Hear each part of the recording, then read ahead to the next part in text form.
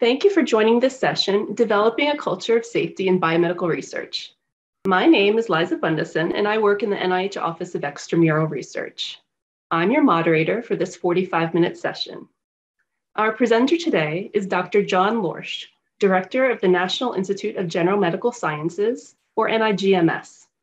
The format today includes a short presentation, followed by Q&A. So let's get started. Dr. Lorsch, you have our attention. Thank you, Liza. Can you hear me? Yes, perfectly. Excellent. Thank you. Well, thank you, everyone, for joining us for this seminar and looking forward to your questions. I wanted to tell you a little bit about our thinking recently on how to develop a culture of safety in biomedical research and why we think this is a critical area for institutions and investigators to be focusing more attention on. So if we were in person, I would ask for a show of hands, but since we aren't in person, I will just pretend you're showing hands and ask a question of how many of you know the name Sherry Sangji? And normally when I put this up, unfortunately, not that many people raise their hands. So Sherry Sangji was a recently graduated student who became a technician in a lab at UCLA, in a chemistry lab at UCLA, and was performing a chemical synthesis step in which she was using a pyrogenic chemical, T-butyllithium, and she had not actually received proper training in how to use this chemical. She put it into a large plastic syringe in order to transfer it from the bottle into a reaction vessel. And it's a pyrogenic reagent, which means that when it comes in contact with air, it can spontaneously ignite and catch fire. And when she went to transfer the T-butyllithium, the stopper came out of the syringe and it sprayed onto her clothing. She wasn't wearing a lab coat, unfortunately, and her clothes and skin caught fire. And she was burned over a very significant fraction of her body. And unfortunately, a couple of weeks after this happened, she succumbed and passed away from her injuries. So this was a terrible tragedy in an academic lab.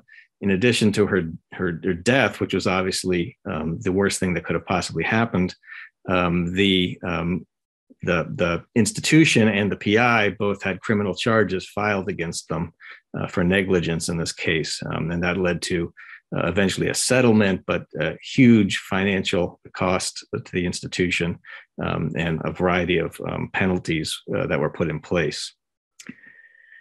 One of the things that was put in place in response to Sherry Sangji's death was that the University of California, Los Angeles started the UC Center for Laboratory Safety, which is become actually one of the foremost centers in the country and possibly the world for focusing on evidence-based ways to enhance safety in laboratory settings and to build cultures of safety at research institutions. And so I would actually commend this website to you as a starting point for anyone wishing to think more about how to improve the culture of safety at their institution. They have quite a lot of resources available and a number of case studies and reports and other things that will be useful to you in thinking about this.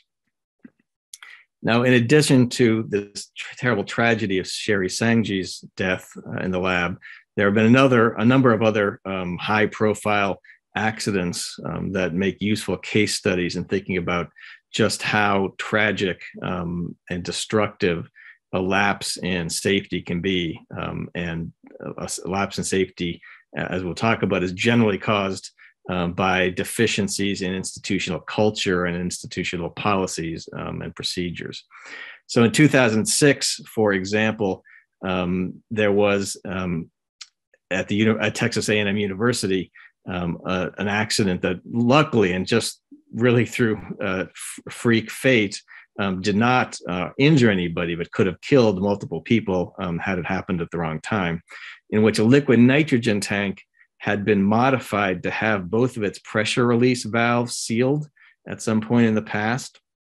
This was probably done because those valves were failing, and rather than replace the tank, somebody, and I don't think it was ever ascertained who it was, had sealed one valve and then the other. And because the tank was used fairly frequently, the pressure was vented just by using the tank. But at some point, that didn't happen. And in the middle of the night, I think around 3 a.m. in the morning in this chemistry lab, the tank actually failed and it couldn't release the pressure, and thus it exploded. And it basically turned into a missile. And the bottom exploded off. It blew a hole in the floor. It rained shrapnel from the tile in the floor in the lab below it and in the room it was in, completely demolished the room. The walls blew out, the door blew out, and then the tank itself went through the ceiling of the room into the mechanical room that was above it, went through the water main line in that mechanical room, which then, of course, flooded the lab and the building. And so, again, had this happened when somebody was there, multiple people would have been probably killed, if not seriously injured. And just by fate, it happened in the middle of the night, thank goodness. But this shows you, again, the kind of thing that can happen and happen very quickly if there is not a sufficient culture of safety at the institution. Somewhat more recently, in 2016, at the University of Hawaii, researchers doing bioenergy studies were growing bacteria under atmospheres containing hydrogen gas and oxygen gas. The day before this actual disaster took place, there had been a small, what we call a sentinel event, in which they were doing the experiment on a smaller scale, and there had been a small detonation that took place. Unfortunately, despite the fact that the postdoc actually made the PI aware of this event, the decision was made the next day to scale up the experiment and to continue rather than using the sentinel event to bring everything to a halt. And what it turned out appears to have happened is the static electricity built up either on the investigator or on the apparatus or both, and ignited the gas mixture, which led the tank to explode. And so you can see the aftermath of that explosion here in this picture. The postdoc miraculously wasn't killed, but lost an arm and suffered other serious injuries during this accident. And in addition to that tragedy, then of course, the university was fined significant amounts of money, and there are ongoing legal issues related to this. The university commissioned the University of California Center for Laboratory Safety to write a report on this accident. There were actually two parts to the report that they wrote. But basically, in a nutshell, the report concluded that the explosion was the ultimate result of systemic safety failures within the organization. They make the point, as I'll tell you, that this is not in any way unique to the University of Hawaii. So just to give you a few other examples of tragic lab accidents that have occurred in recent years. At the University of Chicago, a researcher was working with an attenuated strain of Yersinia pestis. This is the bacteria that causes bubonic plague or the Black Death. It was thought that the strain was not pathogenic because it had been attenuated in its ability to take up iron from the host, and iron is an essential element for the growth and the pathogenesis of the bacteria. However, unknown to the researcher working with the strain, he had hemochromatosis, so elevated iron levels in his blood, which apparently compensated for the deficiency of the strain in its ability to take up iron and allowed it to become pathogenic again. The CDC, which published a report on this particular event, concluded that in addition to that fact, that there was an inconsistent use of gloves in the laboratory, and thus that was a likely factor in this tragic accident. At Yale, an undergraduate was working in the lab at night by herself, working actually in a machine shop associated with the laboratory, working with a lathe, which, as you may know, is a very rapidly spinning a machine with blade, the sharp blade for carving things. And her hair got caught in the lathe, and that led to her asphyxiation and death.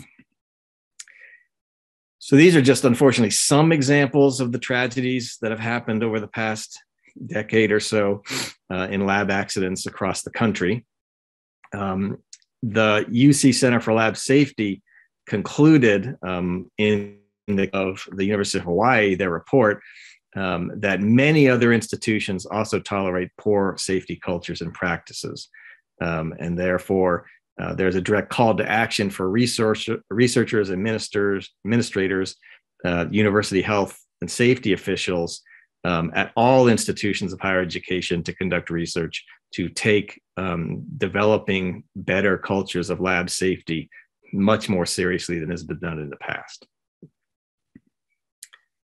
And then even more recently, you may have seen this actually this year, just in July, there were 2 cases in France of fatal prion disease, Creutzfeldt-Jakob disease, and researchers, at least one of which, possibly both, were linked to infections that the researchers likely got while they were working in the laboratory. And that led France to actually issue a moratorium on prion research until they could investigate and improve lab safety practices.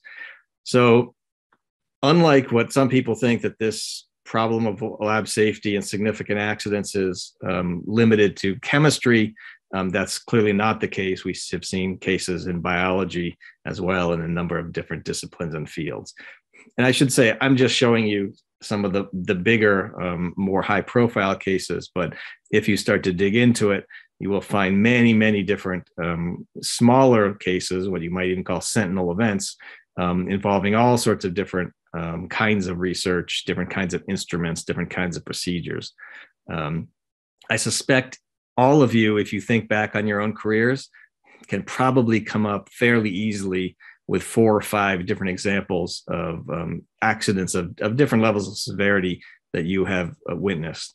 I personally have witnessed explosions of ovens, vacuum sealed ovens, of ultracentrifuges. I've put out fires and probably 3 or 4 different times of students dipping spreaders into ethanol and then into the flame, to spread sterilize a plate, to spread on a plate, and then dripping the flaming ethanol back into the beaker. I've seen people nearly electrocute themselves on gel boxes. So those are all near misses. Those are all sentinel events because none of them led to injury or disaster, other than loss of equipment in some cases. But all of them could have become disasters, and all of them tell us something about what we could and should be doing better in developing cultures of safety. So what to do about this situation? NIGMS has been focusing on this in a number of different ways. In all of our training FOAs now, we have strengthened and added language related to safety. And we mean safety very broadly. We mean safety in terms of a safe environment, free from harassment, intimidation, and incivil behavior. But we also certainly mean safety in terms of the physical laboratory or clinical settings. So for example, in the program considerations section of our training FOAs, it says safety and research training should encompass all of these things, including laboratory and clinical settings where individuals exercise the highest standards of practice for chemical, biological, and physical safety, and in which leadership and the research community emphasize safety over competing goals, such as getting that next high-profile paper out. We require an institutional letter, and one of the things that has to be in that letter is ensuring that the research and clinical facilities, as well as the laboratory and clinical practices, promote the safety of our trainees.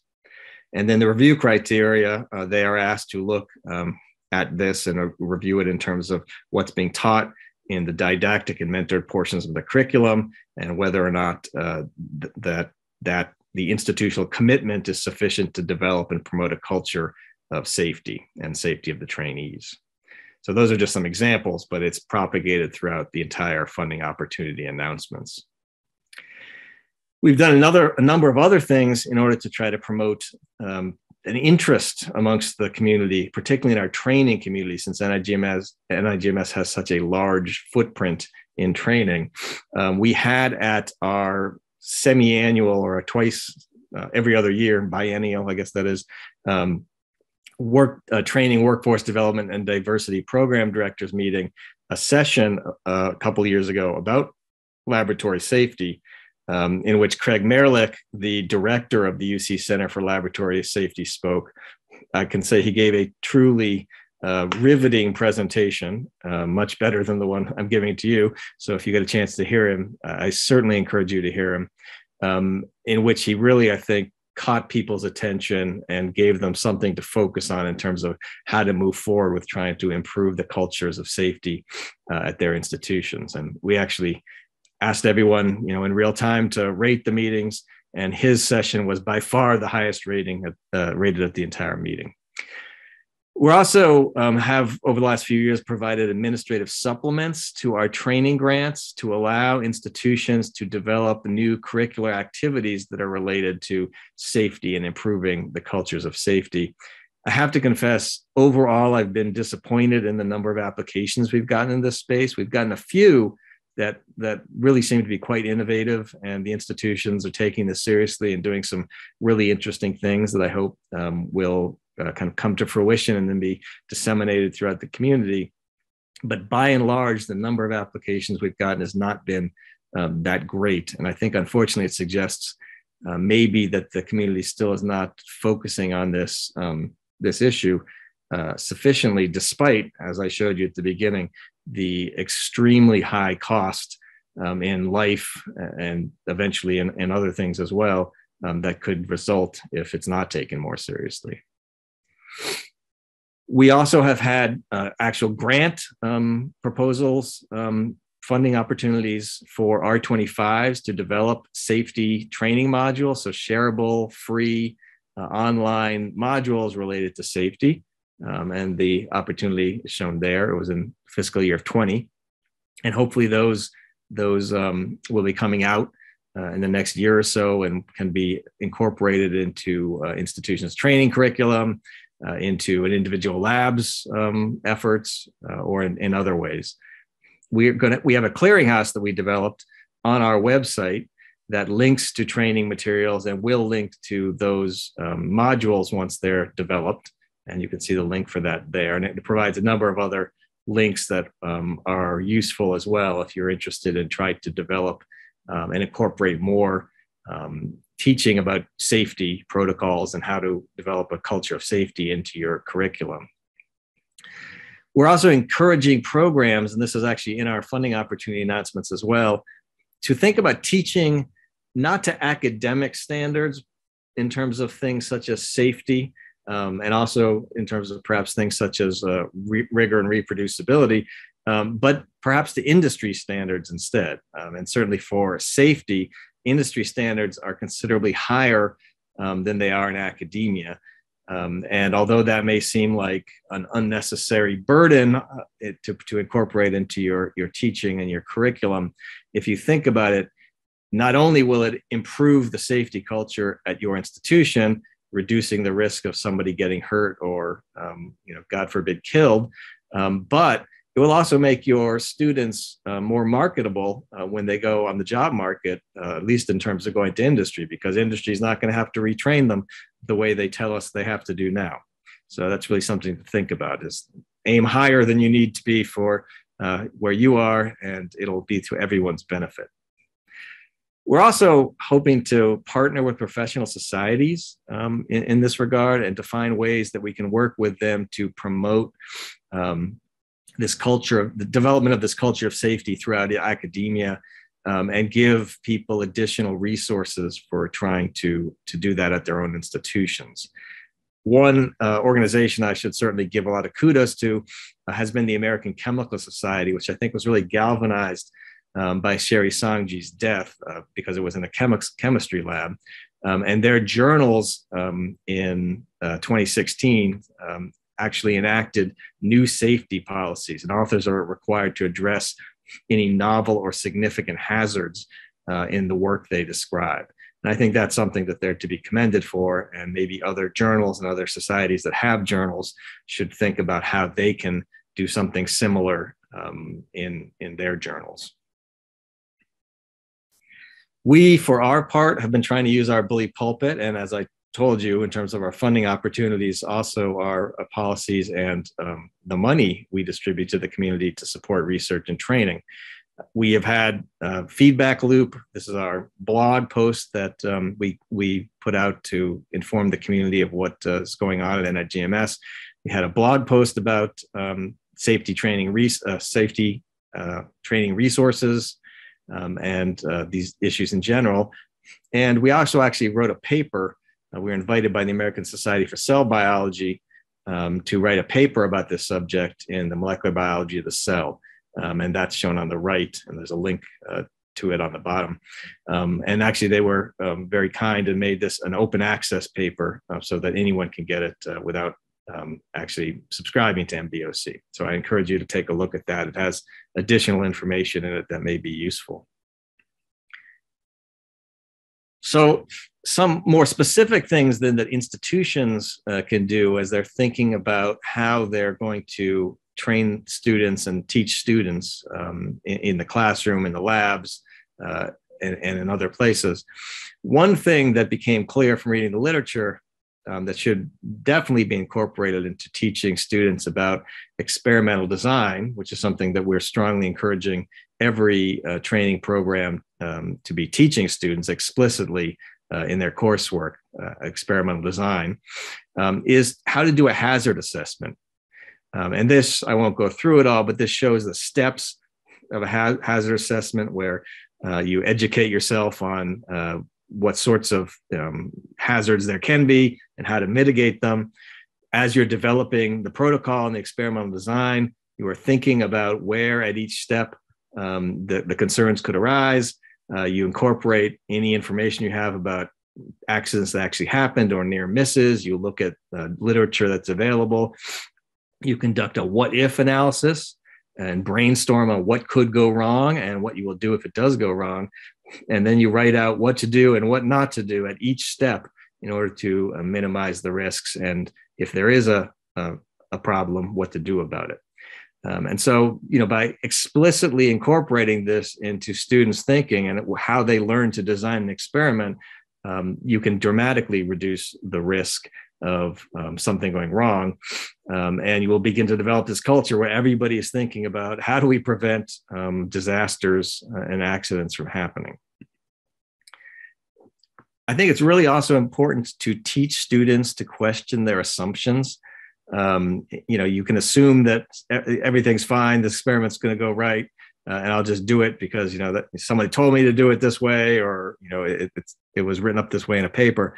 But making people really think, again, going along with the experimental design, about, is that really true?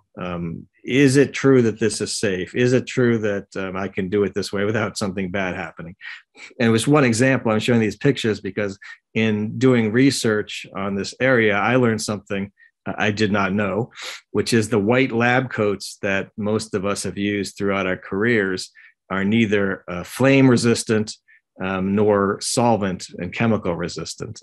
So they can catch fire easily. And if you spill a chemical on them, say phenol, it will go through them and into your skin. And therefore, and not only that, if you think about them, they all have open cuffs. And so going back to the issue I was mentioning before, I have certainly seen people take their open cuffs and accidentally go through a Bunsen burner with them. Of course, you can see what can happen there. So I made everyone in my lab replace the white coats we had with these kinds of blue coats where the cuffs are elasticized so they're not open and they are resistant both to flame and to solvents and chemical spills. And it costs more money, but not that much more money. And if you think about the terrible tragedy you could prevent by having a coat like this, I think it certainly was worth it. And so again, that's an assumption. I assumed white lab coats, everyone used them. They were fine. They were the best thing you could get. And it turns out not really true. And so you can certainly learn something by questioning your assumptions. Now, another area we're interested in facilitating more and getting institutions to think about is how to bring their core facilities into the teaching mission of the institution And this can have a variety of benefits, including helping to build this culture of safety. So for instance, you could bring your core facilities into the lecture-based part of your curriculum. You certainly could incorporate them into active learning courses where students are actually, doing things to learn new skills, learn how to interpret data, learn how to conduct an experiment, how to design an experiment. And they could be a central part of that activity. Because they spend all their time doing certain kinds of procedures with certain kinds of equipment, they should be the people that know what the best practices are, both in terms of safety and also in terms of rigor and reproducibility. So they could do things like doing this, incorporating cores into teaching, could introduce students to those cores that were available for research, which could benefit them when they get into the labs, because they'll know what's out there and what techniques excuse me, and approaches are available on site or elsewhere nearby. They could help promote safety practices, as I said.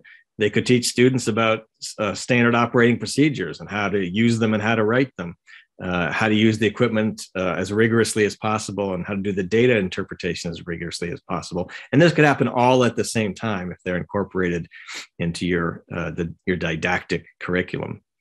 The other benefit of it for any of you who are core facility directors or are vice presidents of research and think about the dollars and cents and the worth to the mission is that by doing this, it gives the cores an additional value to the institution. They're now just not just part of the research infrastructure, but they're part of the educational infrastructure. And I think that double win may further increase their value. So this is a figure, final figure from our paper, and it shows what institutions can do, or some of the things institutions can do to enhance their cultures of safety, and what NIGMS has been doing to help them do that. So I won't go through of all things because I've talked about most of them already, but they start with the top. The leaders of the institution need to have the values and behaviors to emphasize safety, both in the laboratory and the clinical setting, as well as safety in terms of safety from harassment, civility, lack of intimidation, et cetera. And that will cascade downwards, so that if the deans, the provosts, et cetera, make clear that this is a priority for them, that will get to the department chairs, it will get to the PIs, and then they will help teach their students to operate in that sort of a culture. And it cascades from there into more concrete things. On our part, I told you about things we're doing in terms of funding, in terms of the policies within our funding announcements, in terms of the new funding programs that we have to try to help institutions develop these cultures of safety. But any additional thoughts that people have on what institutions could do, how NIH and NIGMS could help them do it, I think would be very valuable to discuss. So with that, I'd like to open it to questions or comments, and I will end the show there and stop sharing. Great. Thank you, John, for that compelling presentation. So as a reminder, please enter your questions in the Q&A box at the bottom of your screen. And we already have a few for you. So one attendee asks, does NIH evaluate in any way the safety and security in the labs that NIH funds? So again, in NIGMS's training grants, the applicants, the institutions, are asked to provide a significant amount of information related to this, and that's then evaluated by reviewers. So that's one place that it happens. It is an expectation of all NIH grants that the research be conducted in a safe environment, but in general, we don't go and do site visits at every institution to check that. It's more when something goes wrong that would happen. Although in some of the bigger awards during site visits, that could be something that could come up. Thank you. For small businesses, how much additional training does NIH recommend once the available NIH lab safety training modules have been completed? Well, so businesses are generally covered under different regulations and laws than an academic institution, because OSHA is involved in those cases. So, and it's actually a complication of this space that that OSHA does not have jurisdiction in general over students at academic institutions, which is makes it a little more difficult there. But for small businesses, they are covered, and therefore you would have to comply with what their requirements are as well. Thank you. Another attendee asks, do you know of similar safety institutes like UCLA devoted to safety protocols or standards for other research environments? And the individual notes, we've had to develop, for example, our own safety protocols for field research workers in South Asian urban environments. Perhaps there's a market for these additional research settings, such as epidemiology, field trials as well. I think that's an excellent point. And I think there's a big opportunity to increase the resources that are available in this space. And that's why we have this funding opportunity announcement for the R25s. What I would encourage you to do actually is to contact the UC Center and discuss where the holes are. I know that Craig Merlick he's not limited by any means just to chemistry. They're broadly thinking about safety within all the research conducted at the University of California, which of course encompasses just about everything. And in his talk, he talks about field work as well, particularly a case where researchers were studying monkeys and they were collecting samples. I can't remember exactly what it was for the monkeys, but the monkeys were urinating on them from the trees, and they were not properly protected from that. So this is a problem that he has recognized for sure. So I would encourage you to talk to him about what more can be done as well. Thank you. Does NIH require biosafety approval at the pre-award stage? That's an interesting quote. At the pre-award stage, I think the university has to comply with appropriate regulations. As a general issue, each grant is not assessed independently, each time, but the institution itself has to be in compliance for safety. And if there are special things like, higher biosafety levels, that would have to be appropriately approved. And how likely is it that NIH could provide supplements to research grants to improve safety? So for the training grants, as I mentioned at NIGMS, we have done that for a couple years. And the reason we chose the training grants was because we have a very large footprint, and because we think that they provide us a significant lever within an institution. They affect a lot of people within the institution, and therefore it's a way to get the attention of an institution and help change its culture by giving them some additional resources. Individual grants, I think, an R01, that would be a little challenging because that would be very piecemeal and there'd be so many of them. But perhaps, this could be expanded to larger center grants, for example, at institutions. So I think that would be something to explore. So you provided a number of ideas for what institutions could do. If there were one or two of your top that could be the most impactful, what do you think they would be? So I think that's an excellent question. I think two things I would say. One, this cascades from the top. So it really needs to be something that the vice president for research, the dean, makes clear that the department chairs are going to be assessed on. I would actually put it in people's assessments, their performance plans, and that will help build a culture. And then they will ensure, since they're going to be assessed on it in terms of their performance, they will want to make sure the laboratories in their department are at the cutting edge of safety. One of my former council members used to be at Merck, a vice president at Merck, and he was in charge of their safety program. And he said that he personally did rounds once a month through all their labs for safety, to do safety inspections. And that really sent a message that, the vice president is coming with a team to check all the labs for safety. The other thing I would say is the second one, again, gets back to that education and training piece, that safety should not be something that students get a 2-hour session on from the environmental health and safety group, their first day in graduate school, and then that's the end of it, right? Which is unfortunately what it is at most places. It should be incorporated throughout the curriculum, just like rigor and reproducibility should be incorporated throughout the curriculum. It should not be separated from how to plan a good experiment. It should be absolutely integral to planning a good experiment, just like rigor and reproducibility should be.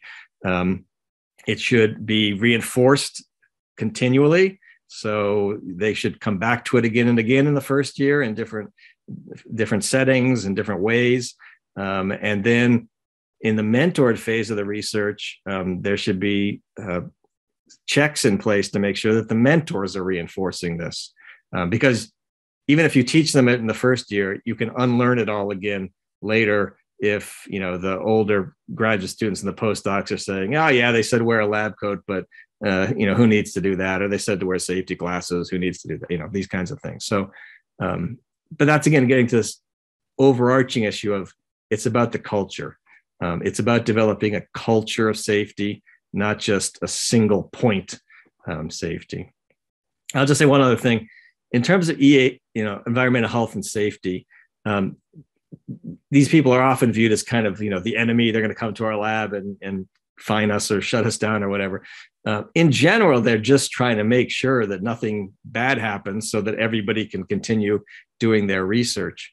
And so I would really encourage you to bring them into the education training program. Don't have them as a separate thing again. Bring them in, incorporate them, get their advice, have them, give a lecture, have them helping teach something in the course. So I think that's a really important point as well. That's excellent. Thank you. Well, it looks like we don't have any more questions in the Q&A. So I think we can wrap up. Thank you, John, for such an informative session. Thank you. Yeah, it was wonderful. And to the attendees, if you do have additional questions, please visit our exhibit hall staff for chat and one-on-one opportunities, or you can always find contact information in the help section of our grants.nih.gov website.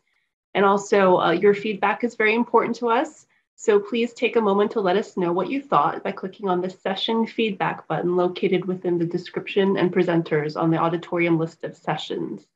When you're completely finished with the seminar, please also complete the overall survey form in the navigation bar at the top of the page. So thank you again, and everyone have a great day.